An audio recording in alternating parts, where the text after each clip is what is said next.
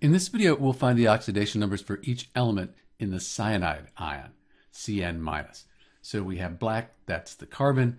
This blue-purple, that's the nitrogen. We have these general rules here, and they work pretty well in finding oxidation numbers. But in this case, you won't find carbon and you won't find nitrogen in our list of rules. There is another rule that we see sometimes that can help us here. It says that the more electronegative element in the compound, in a binary compound with just two things, binary, gets the number equal to the charge it would have if it were just an ion. So nitrogen is more electronegative, and if we look at the periodic table, it's in group 15, sometimes called 5A.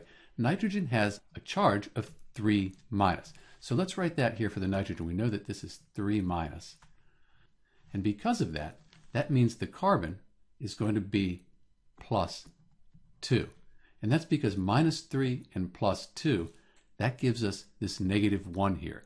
That's the charge on the entire cyanide ion. This is Dr. B with the oxidation numbers for each atom in the Cn- ion, the cyanide ion. Thanks for watching.